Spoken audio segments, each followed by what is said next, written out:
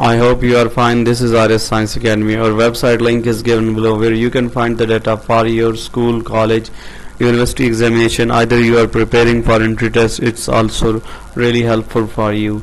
In our academy we have knowledge, skills, data bank, concept, counseling and practical. In this video we will discuss about first year chapter 2 information networks. Our question of discussion is the network configuration that allows every computer to act as a client and as well as a server is. We have different network models in which devices are configured and connected in different manners, and they have different responsibilities to perform as per their structure.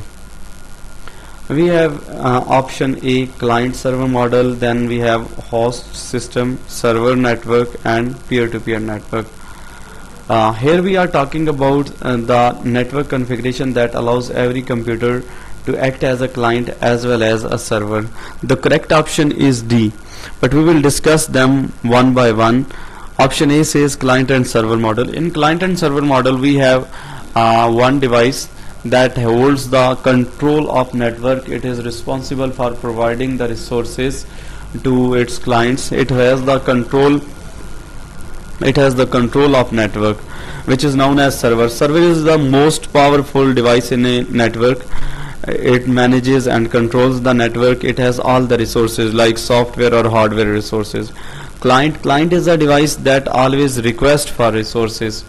It is not responsible for controlling or management of our network. Then we have host system. In host system, it is not actually a model for network development, but in host system there is a central device host that is controlling the network and the system. Then we have server network.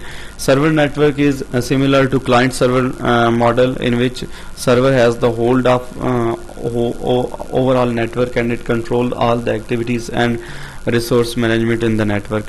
But when we talk about peer-to-peer network, in peer-to-peer network we have all devices at the same standard, which means that all devices are clients and servers at the same time. They are all responsible for controlling and management of network.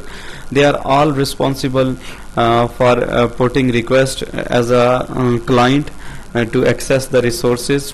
They also play part in management of the network. So we can say that from these all options, D is the correct and best matching option. These network related models are very much important, because through these we can control the network in different manner as per our required situation. We can use another model which is known as hybrid model, which is a combination of client server model and peer-to-peer model. Like one server is placed in some area and it acts as a server in that area for clients of the area, but it is connected to server of an other area. So these two servers are acting as a peer-to-peer, but they have clients as well. So it is called a hybrid model. Correct option is D.